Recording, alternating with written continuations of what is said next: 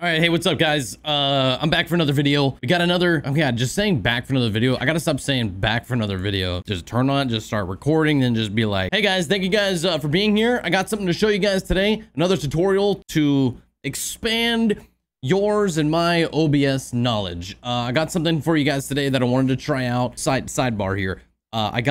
Someone asked me to maybe try to keep the camera static during these tutorials because of all the jump cuts that I make. Anyways, that was stupid. Okay, anyways, so I'm gonna try to keep the camera static this time. Normally it's moving side to side, other videos cover, whatever, dude. By the way, people keep asking about the moving camera thing. I made a video on it. It's in the description. It's like video number 9, okay? Just scroll down, slider and innovation, okay? It's down below. Go, just read the description, man. I know it's annoying sometimes, but read it. Okay, so we got a tutorial here for you guys. This one's kind of very simple, but also kind of cool because it adds something for single PC users as well as dual PC users and whatever. It doesn't matter, but it's a cool feature. I know a lot of you guys use Streamlabs OBS and Streamlabs. I, however, use Stream Elements now. I am an all-star. I am partnered with Streamlabs. I am also partnered with Stream Elements. I'm a part of their dream team. What I want to show you guys today is something that's kind of neat. I'm going to go ahead and switch scenes here, and we're going to go ahead and take a look at a feature in which I think is really cool for people to add to their OBS. Again, me using Stream Elements allows me to utilize this feature, and that feature is called OBS.Live from or I guess it's just OBS.Live from Stream Elements. Now this is an add-on that you put onto your OBS. So if you're using Streamlabs OBS, this is not for you, but it basically does the same things that you are used to with Streamlabs and has it inside of your regular OBS. One thing I really like about OBS is how much I can manipulate things to my liking. I don't need all the fancy fluff and whatnot with adding on overlays and all that stuff. However, everything can be added here just like it would be on Streamlabs in a sense. So I want to walk you guys through this on how to set this up and show you the benefits of getting this all hooked up. So you guys are going to go to streamelements.com/OBS.Live. Okay. You're going to come down here and you're going to hit this little download button. I have no idea if this works on Mac. I see the Windows download. I don't know if it works on Mac. Hopefully, I don't know, dude. If you got a Mac, try it out, whatever. But there's also emulators for Mac to make your computer think it's Windows. Anyway, that's all besides the point. Once you hit this button, you're going to go ahead and get that download, and you bring up your downloads page, and you're going to go ahead and find that file that comes on in, and you're going to want to, let me go ahead and close out of this bad boy here. Open that run box up. You're going to want to open the file up, hit the old install thing. You've installed programs in the past. Do I really need to tell you how to install something? So you're going to want to install, and I believe while you do this, you don't want to have your OBS open. So I'm going to go ahead and close that down because it needs to put things into your OBS. Let's see here. So you're going to go through the little agreement and whatnot. We all read these every single time. You go through all the licensing and all that stuff. You're going to go ahead and just hit, I'm going to go ahead and hit next. So I guess this might be new or not. I'm not super sure, but I guess maybe if you don't have OBS on your computer, you can actually choose to install a fresh copy of OBS Studio, which I assume would download and then reinstall on your computer here. But I'm only going to use the OBS.Live add-on. So install that bad boy. It numbers things, hacks, and you know, someone's looking at all your folders, ends up, you see all those people looking at your stuff. That's what that means. So over here, you're going to get a couple options here. You can just click live and it's going to open up the thing. And then also you get a little create, you know, desktop shortcut, whatever, if you want that or not. I'm going to go ahead and make it just so you guys can see. And here it is. So now instead of the OBS Studio icon, you now have this thing which you can launch. And I believe you can launch either one. And because you have this installed now, it should just open up regardless of which one you pick. I'm going to go ahead and delete this. Don't really need it. So when you double click on this, it's going to open up the new OBS Studio that you now have some sick features on. You saw it earlier and how it looked, and now you can already tell, like, you can see some stuff, you know.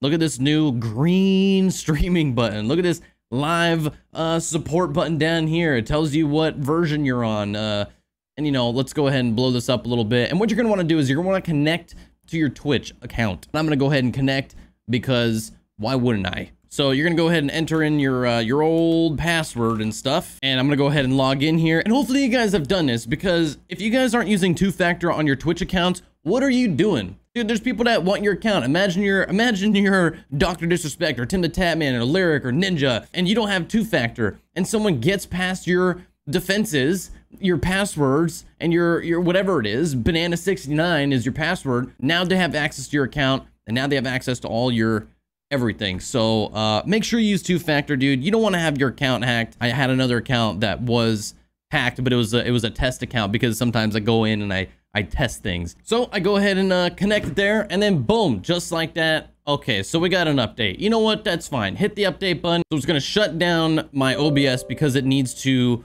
run it without OBS being open. So you get the little update here, and this is what it looks like. So when you do have to update eventually, you'll get this prompt again. I already have the desktop, you know, shortcut created, so it'll overwrite itself, and sure, I'll just launch it.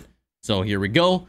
Go back into launch, and boom, we are in. It's logging back in. Everything's good. And let me go ahead and blow this up, and we'll kind of go over some of this cool stuff that you guys get to play around with here, because a lot of this stuff is really freaking cool, man. So not only did OBS at one point add the ability to you know, move your mixers and your sources around, and, you know, let's say you didn't really want to see your scene transitions anymore, you can just come up here and just go for the old hide. Maybe you don't need to see your scene transitions, but let's go ahead and bring that back in. So I'm gonna go ahead and just reset my my whole UI here. Reset UI. Boom. Everything's get put back right where it was.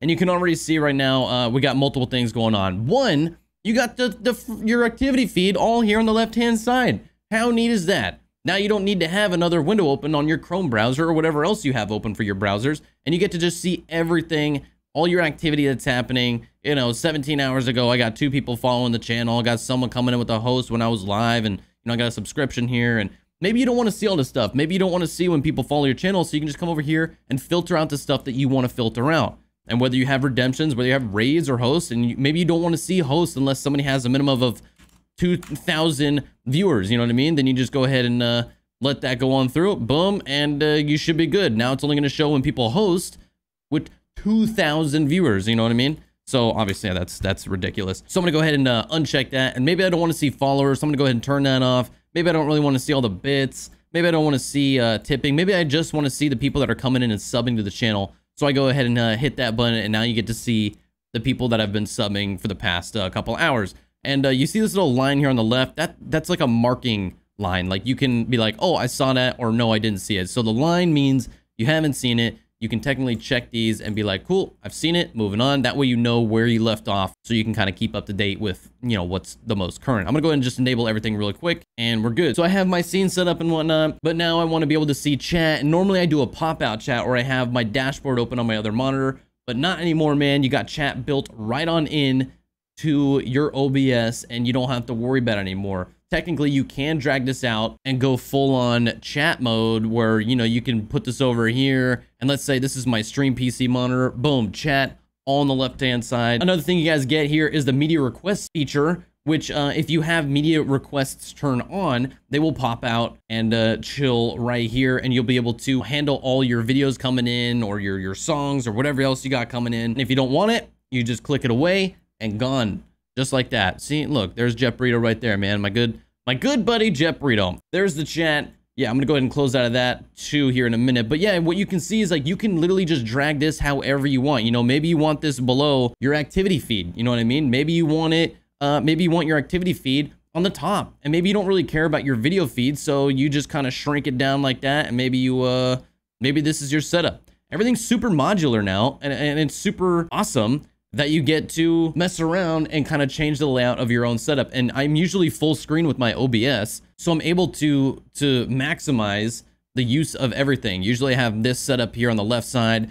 If I do have chat, I'll have it on the right side. But technically, I mean, usually I'm using my chat on a separate monitor on my game PC. I don't really use it in here. So normally my stream setup looks kind of like this, because I like just being able to look over and quickly see all these activity features and everything that's happening, and resubs and all that stuff. It's very cool. It's great. You get these little bonus perks of like this little green button here, which is kind of fancy and just adds a little bit of flair to your situation. But not only that, you get this really cool other thing over here. And let me go ahead and position my camera over here to the right hand side. And if you look right here in the activity feed, you get this little menu option. And here's something that's kind of cool that I feel like not enough people know about. is you can technically go into this. You can go into your own stream settings, and down here you can customize the bot name that is in your channel. So technically you can make a Twitch account and call it whatever you want. Like right now I can change it to my actual username. So when commands come through using stream elements, it ends up showing my name as I posted it. You know what I mean?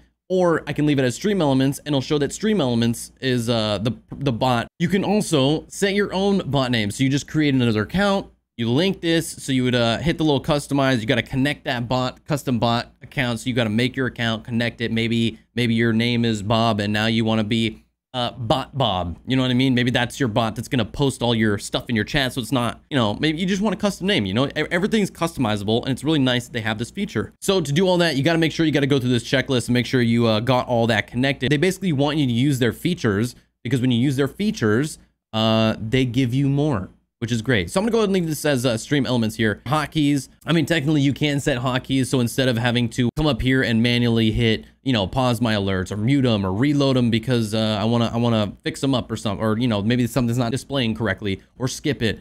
Boom, just like that. All these buttons are right here. You can add hotkeys to be able to do the exact same things, and you can add more here and have it do whatever you want. A pretty cool feature. Pretty cool that they included this into this simple thing here. You can hide and show your viewer count if you really wanted to. You know, that's up to you. You know, shrink this down, make it bigger. So if I go back to the names, I can really make this really, really big, or I can shrink it down if you don't want to take up too much real estate. Maybe you got bad eyes and you can't read Tony's name here. So there's Tony's name, or I shrink it down because all I need to do is just see like who's following, who's hosting and rating, and yada, yada, yada. So another feature, how you see these little lines here, right? You can also just go ahead and click this little button right here, and it'll mark everything as red. And you go ahead and hit yes, and then boom, everything is marked as red, which is great. Another situation you guys got is this leaderboard section. So you can sort by like weekly or monthly or all time. You know, you'll start to see like who's your top tipper of that week, who's your top cheerer of that week. There you go. Very, very cool. Very simple. If you ever needed a quick like who's top dog, boom, and then in the session it'll tell you, or weekly or monthly or whatever you want to call it. And it'll be very easy for you to be like, hey, thank you so much. You know, at the end of your stream, I usually say at the end of my stream, like, hey, thank you. My top D was so-and-so, much appreciated. Thank you guys for supporting.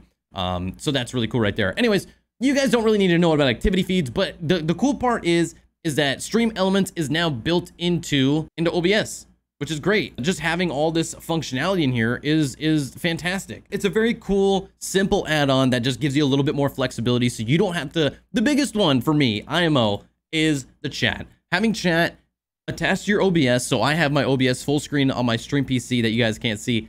That's huge for me, man. To be able to have that chat on a whim right there, it's great. And not only that, but I don't have to have it, but if I want it, it's always recording the dial. Like, so let's say my game PC crashes on me, right? My chat's on my game PC. What am I gonna do? I come over here, stream elements, boom, hit the chat. My chat is back, and I'm able to catch back up and be able, as I'm rebooting my gaming PC, I'm still able to see what's going on with chat.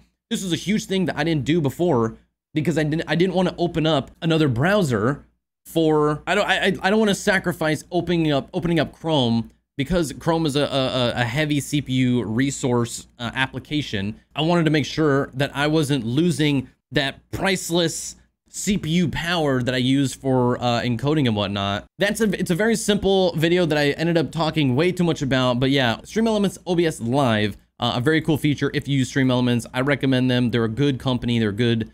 They make good stuff, man. I mean, you know, if you don't want to have 6 million browser sources in your OBS, you just, you know, it's like one and done link, you know what I mean? Like, you just get one OBS browser source, and you get maybe 2 if you really need something fancy. But basically, it's a very cool, just simple add-on. So if you guys ever want to do that and go ahead and get it done, it's very simple. You can get it done very, very fast. And anytime there's an update, when you open up your OBS, it asks you, do you want to update? You can choose yes or no. It's great.